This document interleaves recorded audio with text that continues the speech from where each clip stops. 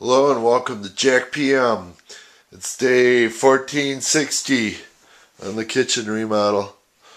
Right now I'm conceptualizing this section.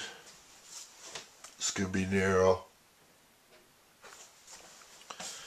I'm going to give it more room in between the fridge and the counter in case down the road we might want to put a 36-inch refrigerator in, or somebody else would.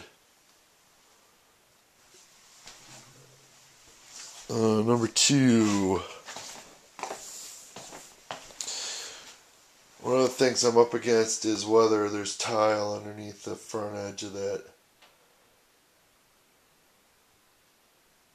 or not. So I'm going to have to pull that trim off and then do a little exploring. And I marked off where the new bar will fall. So I'm hoping there's tiles under there. That could be a major setback. Then under here we're going to put cabinets in here for storage. This is all going bye-bye.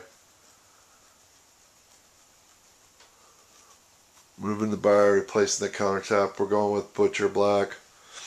Couple reasons. I can get a discount on it at work. That's probably one of the biggest.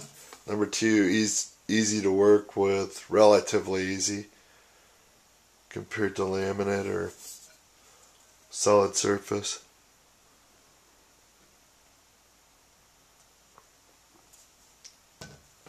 I had to have some coffee there.